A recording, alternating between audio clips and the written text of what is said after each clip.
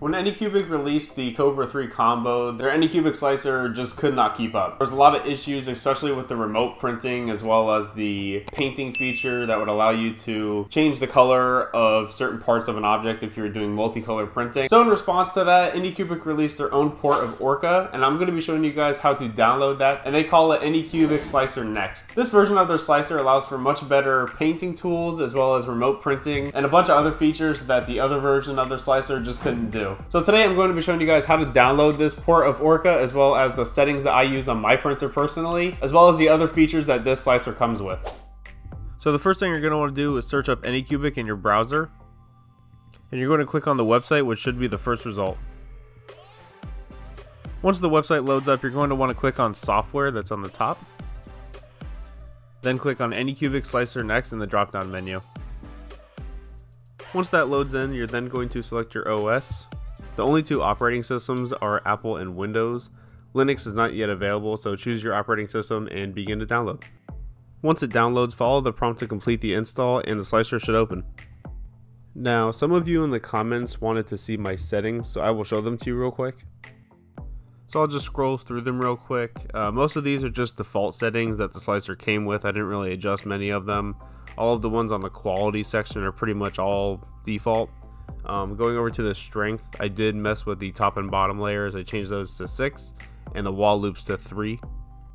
To me, those help just make the outer layers look better and the inside of the print stronger. Again, for the speed settings, I really didn't change anything. All of these are pretty much the default settings that the slicer comes with for the Kobra 3. And then on the support side, sometimes I will give the print some rafts just to help with the bed adhesion, but that's rare because it has pretty good bed adhesion otherwise. And on others, again, if I need a prime tower for a multi-material print, I'll do that. If not, I'll just leave it unticked. And that's pretty much all my settings. And now I'm going to show you the Workbench tab. If you go over to the Workbench tab, you can monitor your printer while it's printing, as well as check the status of your printer. You can also check other things such as your nozzle and bed temp, as well as the progression of the print. You can also see the selected colors that you have in your Ace Pro. You can also check the external rack or the secondary Ace Pro if you do have one. You can change the settings on your Ace Pro, like enabling the drying or ticking on auto refill. The auto refill feature uses multiple rolls of filament by hands-free automatically moving onto the next roll once the current one that is in use is empty. Another cool feature that you're able to utilize on the Workbench is the camera, so you're actually able to monitor a live stream of your print. The Kobra 3 camera also comes with other features such as time-lapse and AI detection for failures. You're also able to customize your colors more in depth. So you can see the one selected on here on my printer is orange, but you can adjust it so it perfectly matches your filament color. This is a cool little feature that the Workbench has that is not actually available on the printer itself, so that's neat. A big advantage that this slicer has over the old one is that it has a smart fill angle adjuster, which will allow you to adjust how far the fill line goes. So just to show you guys a quick example of what I'm talking about, if I slide over the smart fill angle to a wider angle, I can fill in the back part of the hat black with one click.